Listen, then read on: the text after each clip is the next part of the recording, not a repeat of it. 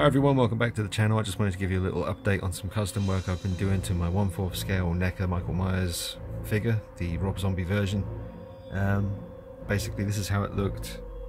Stock, plastic sculpted hair and the mask, not much detail in it, but it's a great sculpt in the mask and the outfit's done really well. So I ripped off the plastic hairpiece at the back of the mask there. You can basically just rip that off. And by the way, that's my picture up there from a previous attempt hairing this particular figure. So that's the last time I did this. That was with real hair from a friend of mine. Great effect, but it just was really gross, and over time it was becoming more gross, and I just had to get rid of it and try again with fake hair from an actual Halloween werewolf mask that you pull over your whole head. So just have a look there. That's not my picture, that's just the figure, how you get it stock out of the box. This must be a still from someone else's video on YouTube, so if you see this and that's your picture, shout out to you. So I'll show you how he looks now. This is him with the werewolf mask hair put on his head. I've also taken the head outside and rubbed mud into the mask and then wiped it off again. It's left behind a really nice realistic kind of, you know, muddy look. But as you can see, the hair effect has worked wonders. I mean, it just changes this thing into literally like a museum piece. It looks so good, and it took all day to get that hair on there.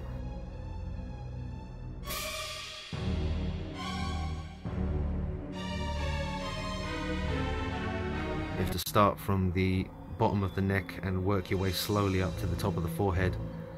But I got there in the end. It didn't look right at first. I started to think it was hopeless, but the more hair I added, and just kept adding hair, kept adding hair, kept adding hair, eventually it started to look right. And now here he is, the Neca 1/4 scale Michael Myers figure with real hair, well, fake hair from a Halloween werewolf mask, and a really weathered sort of mask effect as well. That's just the light from something I'm watching on YouTube shining on his face, but it's having a pretty cool effect. Anyway, I've taken a bunch of pictures of him walking throughout the house and he looks really real, so enjoy them and let me know your thoughts and if you've got any questions. But I'm really happy with the results. I think it looks fantastic, and he's going in the horror collection now. He's going to go up on that horror shelf in the collection room with the Free Zero Myers, the Sideshow Freddy, the Vampirella by TV League, and the Cool Models Werewolf. But every angle the hair just looks fantastic. I'll just let him come around one more time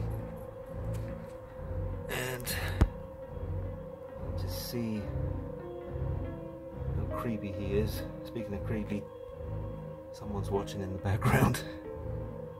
But yeah, look at that. Look at that right there.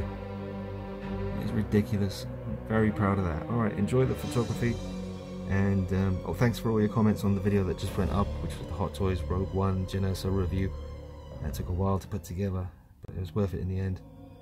Alright, just wanted to give you this little update on the Neca 1/4 scale Rob Zombie Michael Myers figure, now with hair instead of sculpted hair.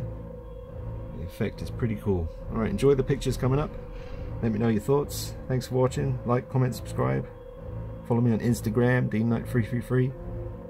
I'll see you soon. This is the kind of werewolf mask that I used for the hair, guys, so you'd have to go on eBay and just search for something that looks like this.